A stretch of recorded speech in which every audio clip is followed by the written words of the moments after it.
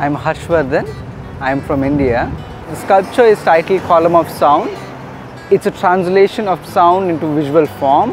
Before I installed the sculpture, I recorded a sound, and the visual dynamics of the sound, the waveforms, are really translated into these marble slices. I stack them, kind of really trying to match the visual form of the sound itself. It's the same way we kind of store images as memories.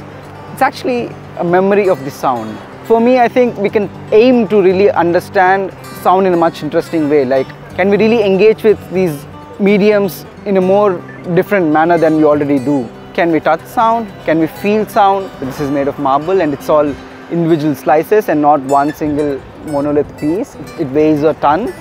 I'm very happy and overwhelmed for the price. It's a great confidence booster for me to work amongst these senior artists and these 78 artists that I share space with.